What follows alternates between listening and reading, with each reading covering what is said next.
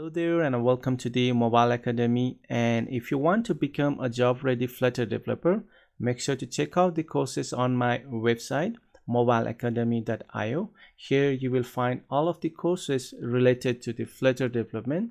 You will find the professional course as well as the basic course related to the Flutter.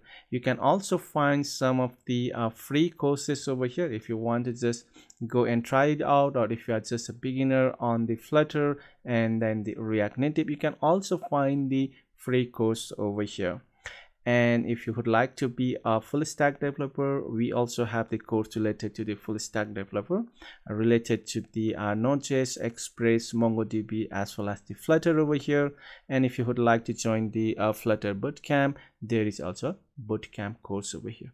So make sure to go and check out the course over here. There are free and then they paid course. And if you want to be a job ready Flutter developer, this is the course that you want to take.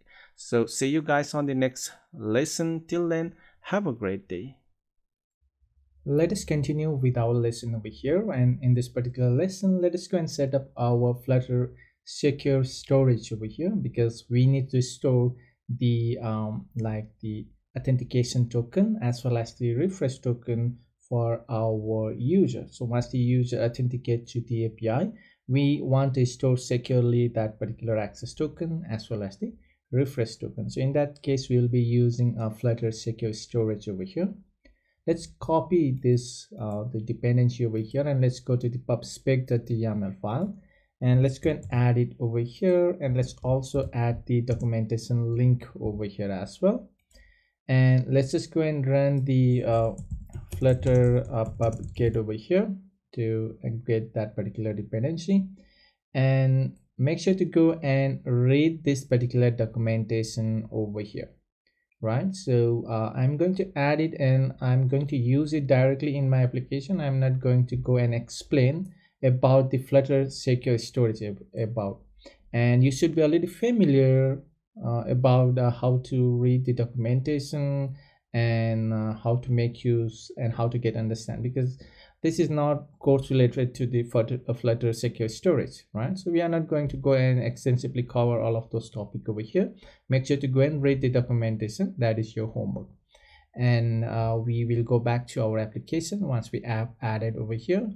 And let's go to the core over here, and in the core I'll just go and add the new folder, and I'll just call this one as the data, and in the data we will have the local, and then we'll have the remote. Let's add the, okay, so let's just add the local for now, and the remote will be on the later stage. And first of all, I'll just go and add in the local, we will have some more. Let's have the secure, and that will be of the STOR secure storage. And in this particular secure storage, let's just go and create our the files. And first one will be of the Flutter secure STOR storage, and that will be of the provider. We need to create the provider itself, right? Let's just go and create that particular file.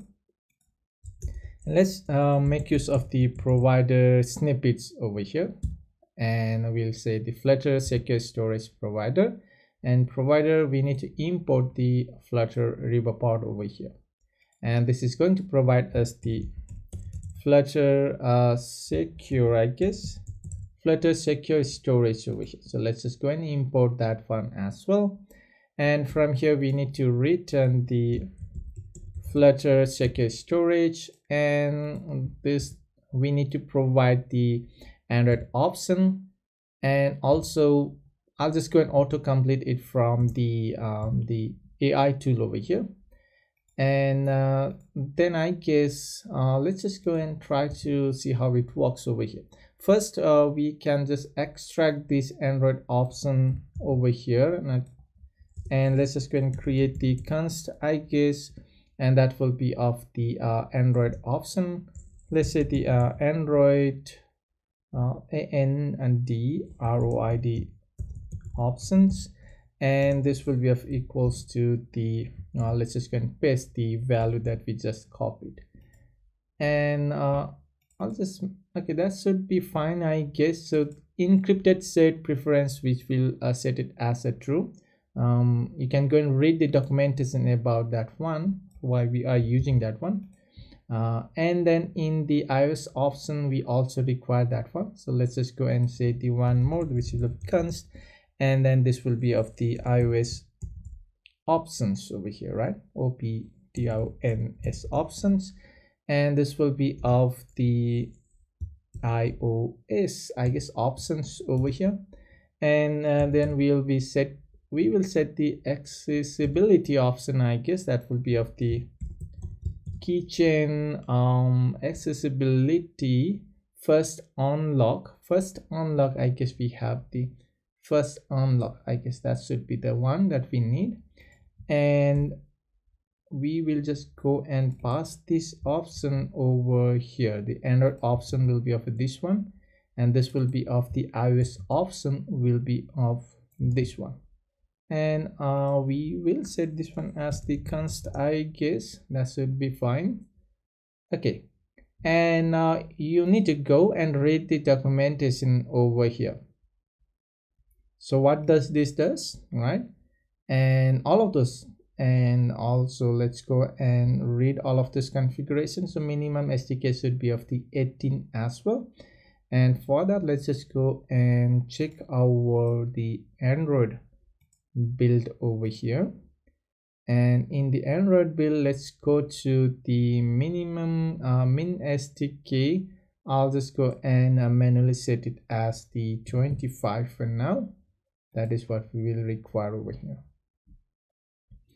And I guess that should be the one. And macOS we don't have, so let's just go and see if we have any configuration left on the iOS side over here. Okay, so I guess there is nothing much left. Make sure to go and read this particular documentation over here. And now we have the configuration for the Flutter secure storage that is going to provide us the Flutter secure storage provider.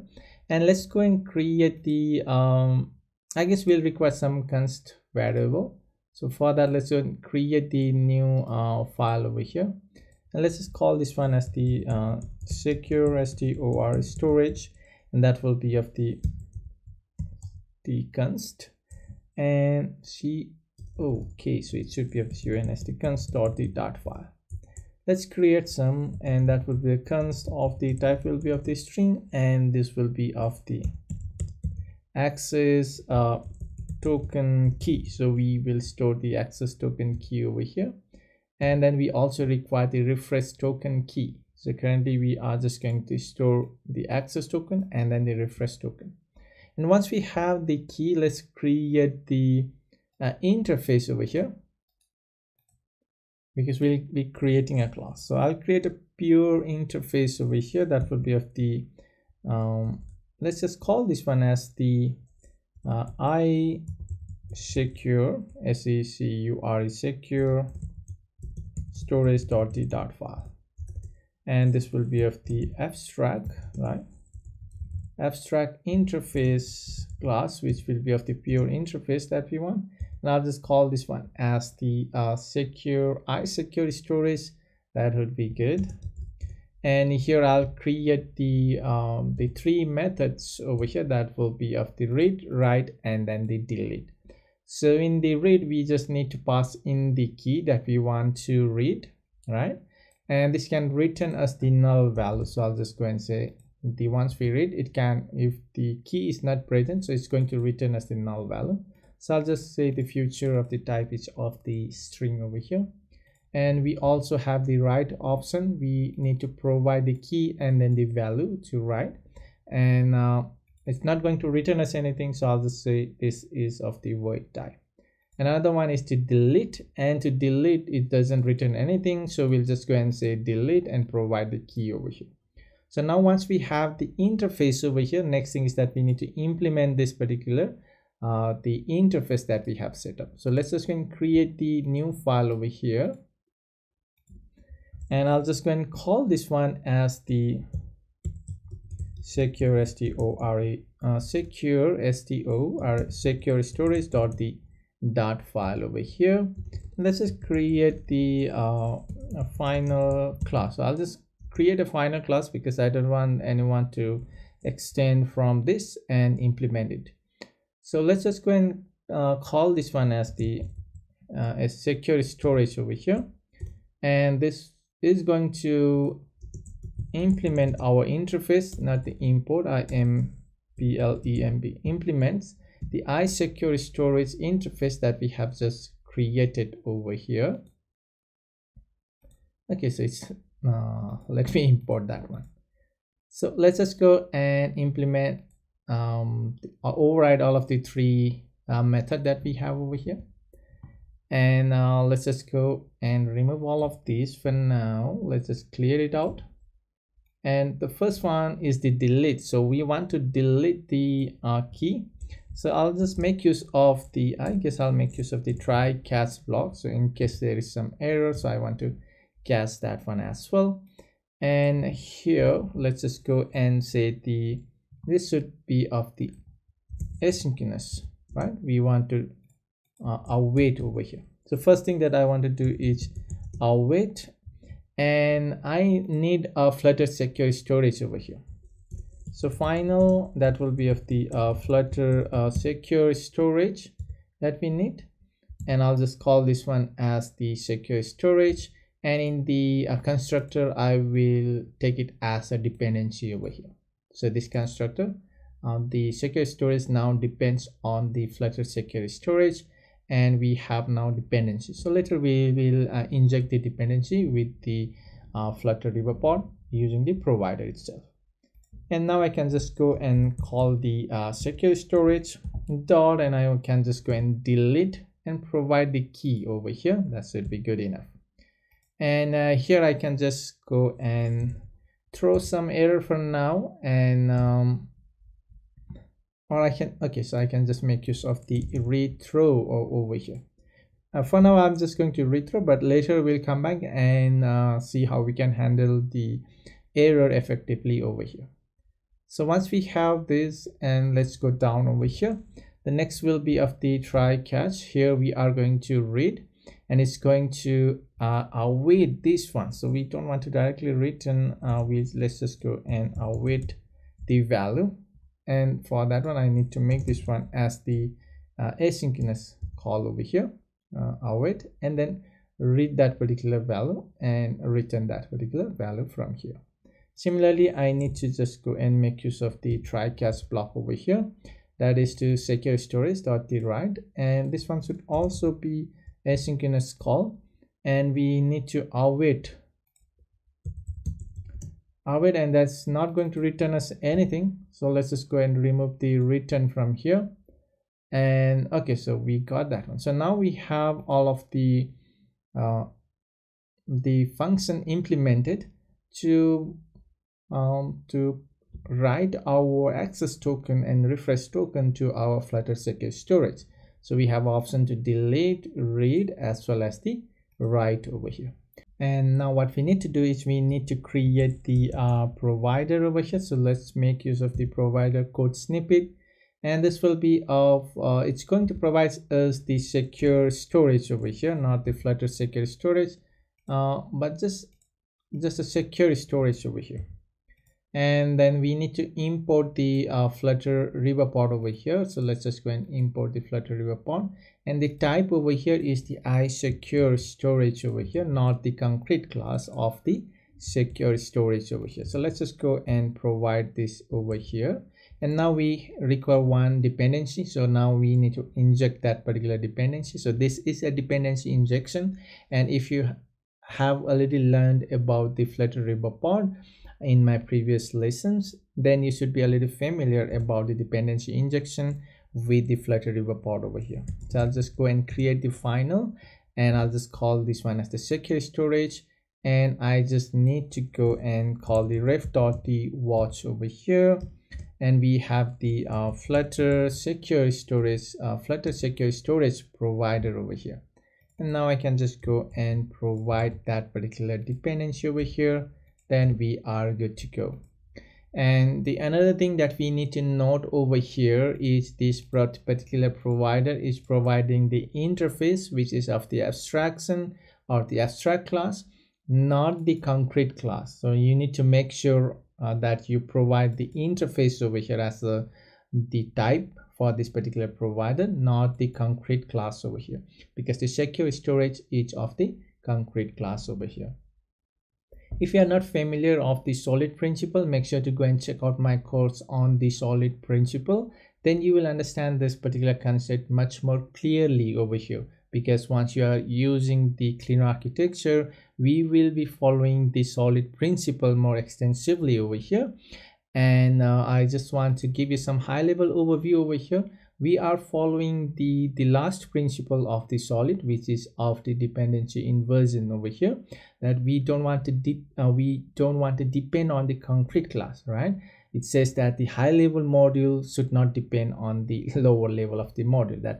That's the quite complicated definition. But basically what we want to do is we want to always provide the type as the interface over here, right? The depend type is providing the interface. So later what you can do is we can easily swipe. It's more flexible.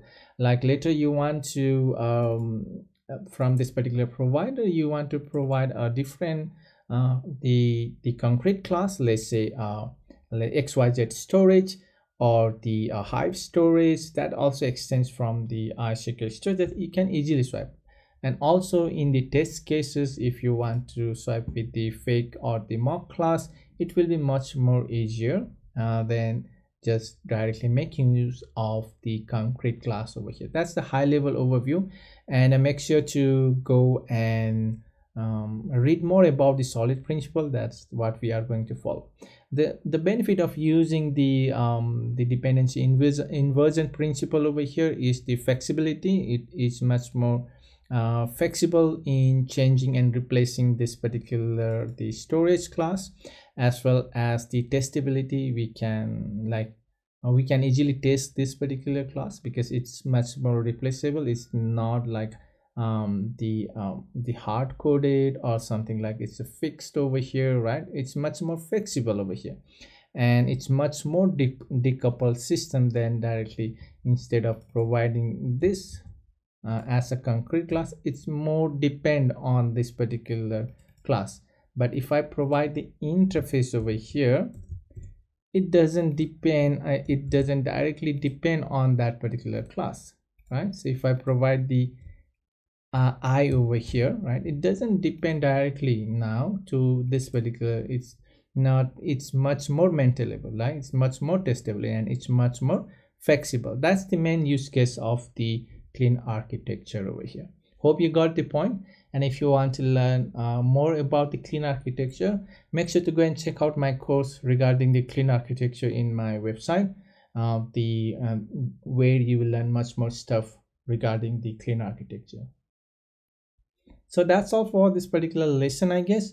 And we have this particular ready. Next is that we need to go and work with our the network connection, basically using the DO. And I'll give you some homework to go and read some documentation regarding the DO, as well as about the Flutter secure storage that we just make use of. Basically the concept that we have used over here. So why we are using this one and why we have this one, what are the options that you can set up, and all of this stuff you need to understand yourself. I'm not going to go and teach you each and every concept over here. So that's all for this particular lesson, and let's meet up in the next one. Till then, have a great day.